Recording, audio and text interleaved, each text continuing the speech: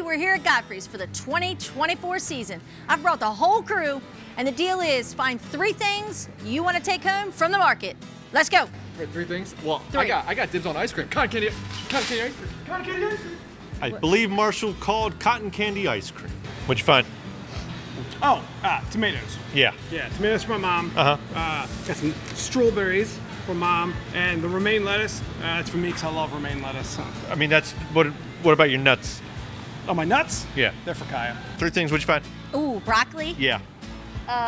Asparagus, my right. favorite. Yep. And blueberries. Blueberry season. Blueberry season, but Yeah. it changes here, remember. Obviously. All right, Ray, what'd you find? So I got some broccoli. Nice. Some broccoli. And I got 2 different types of lettuce. Nice. That's locally grown. Yeah, locally grown lettuce. What else is in that basket, Ray? Nothing. What, Ray? That's nothing. Oh, Ray, those cookies are great.